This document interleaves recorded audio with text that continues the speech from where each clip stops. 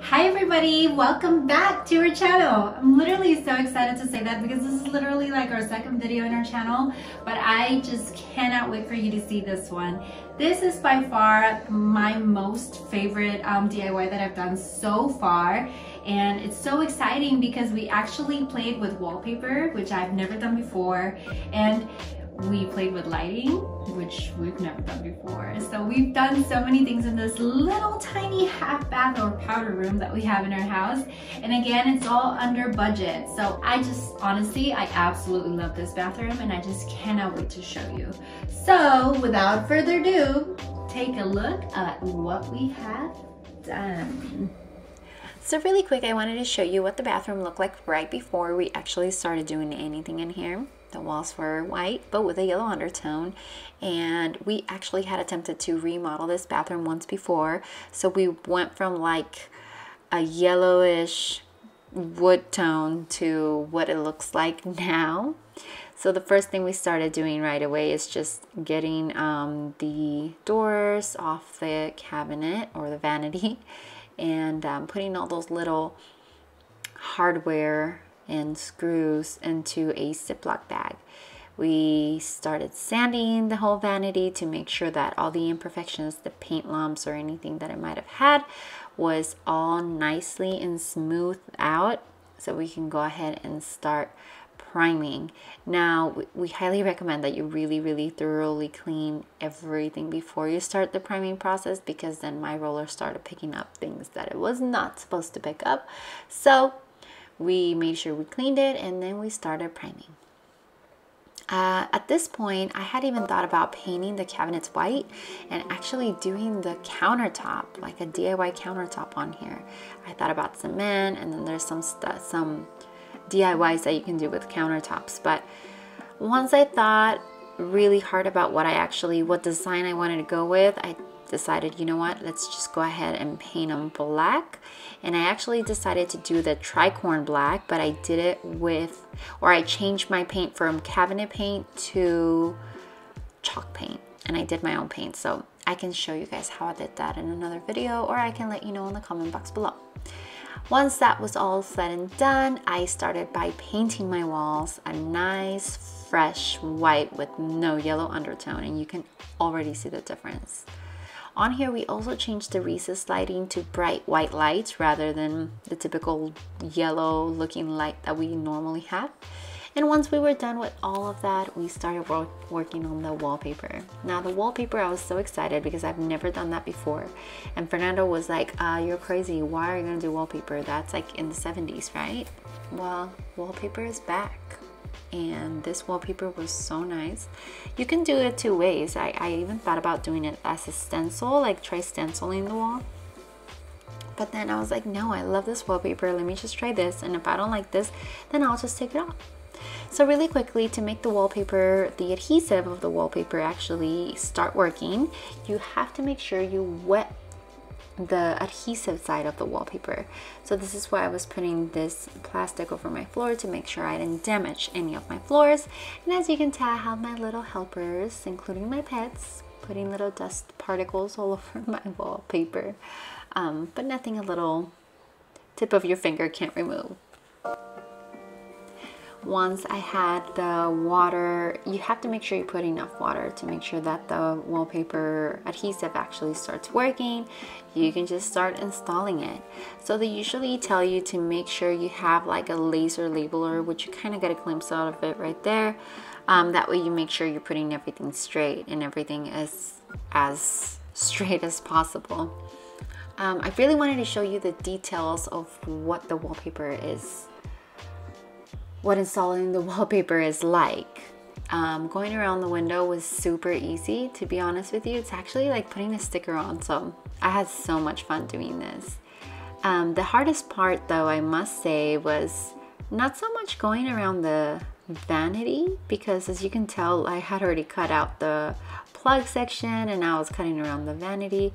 I got this tool, it came in a packet at Lowe's, so I really recommend you get this. There's also a wallpaper roller that helps you smooth out the wallpaper, and you can actually purchase that, and it avoids getting any air bubbles in your wallpaper. But this really worked for me, and I mean, I used it throughout. I was using it for cutting, and I was using it to smooth out the wallpaper, and it was not damaging the wallpaper, which is the main reason why you should get the roller. But by all means, get the roller, you know, if it makes your wallpaper adhere better.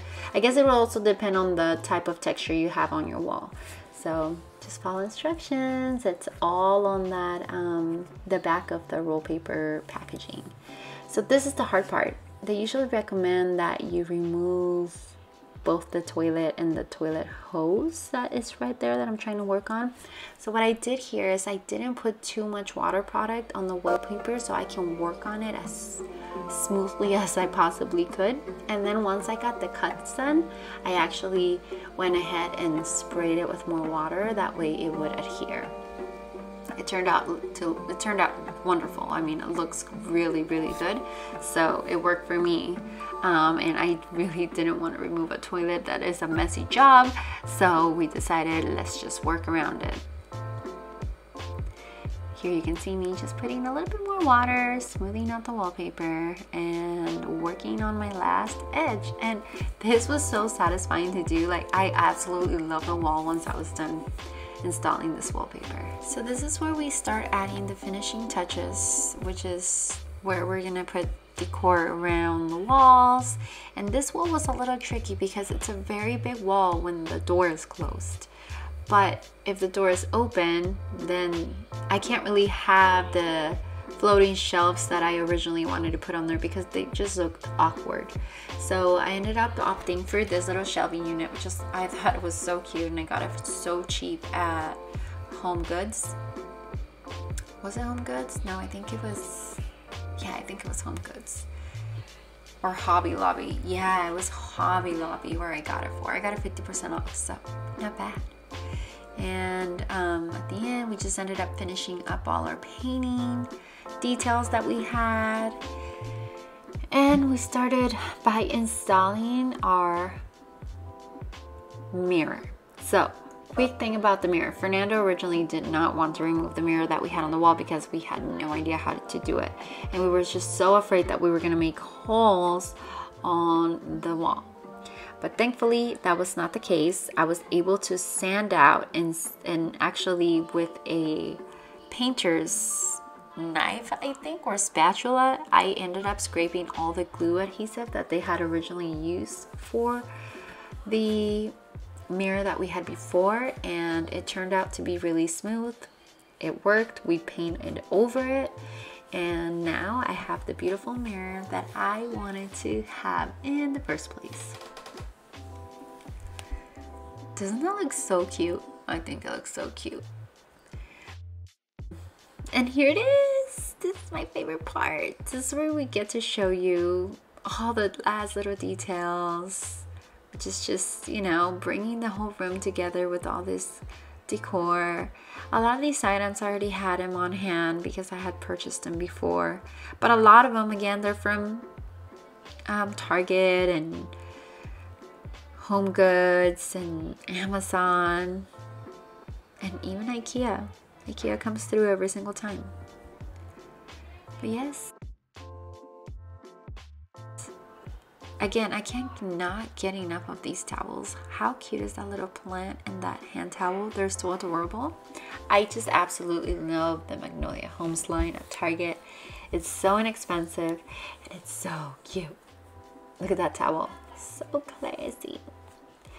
And lastly, I have my little plant down there with my little basket. I got that basket for like $7 at Hobby Lobby. You can't beat that price. Just can't. And the plant's also from Hobby Lobby. And I got it 50% off, so not bad. So here you have it. I hope you enjoy this. But wait, I do have one thing I wanted to talk to you about really quick. It's our light fixture. We actually did that. It's a total DIY as well. I got the bulb at, it's an Edison bulb. We got that at Target, and the rest of the stuff is from IKEA. It was so cheap to create this. So yeah, guys, there you have it. I really hope you like it. Enjoy the before and afters.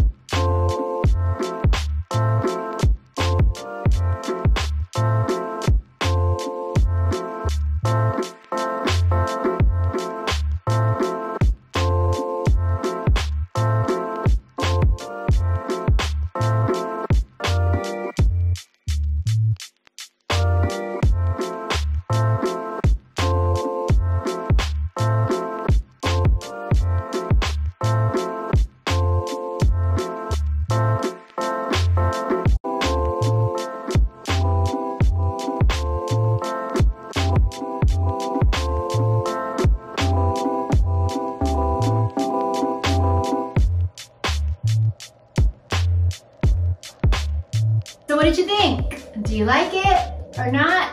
I love asking that question because I love getting ideas from you. So if you have any suggestions or if you did like it, make sure you put it on the comment box below. I would love to hear what you think. And again, don't forget to subscribe to our channel and ring that notification bell and follow us on all our social media so you can keep up with us and know what we're up to every single day. Because just as a reminder, this channel is not just going to be DIYs, it's just that I'm focusing a lot on them right now. But we are going to have a lot of family and fashion and beauty, and I just cannot wait to show you everything that we're working on for you. So hope you like this video, give it a thumbs up, and I hope you have a wonderful day.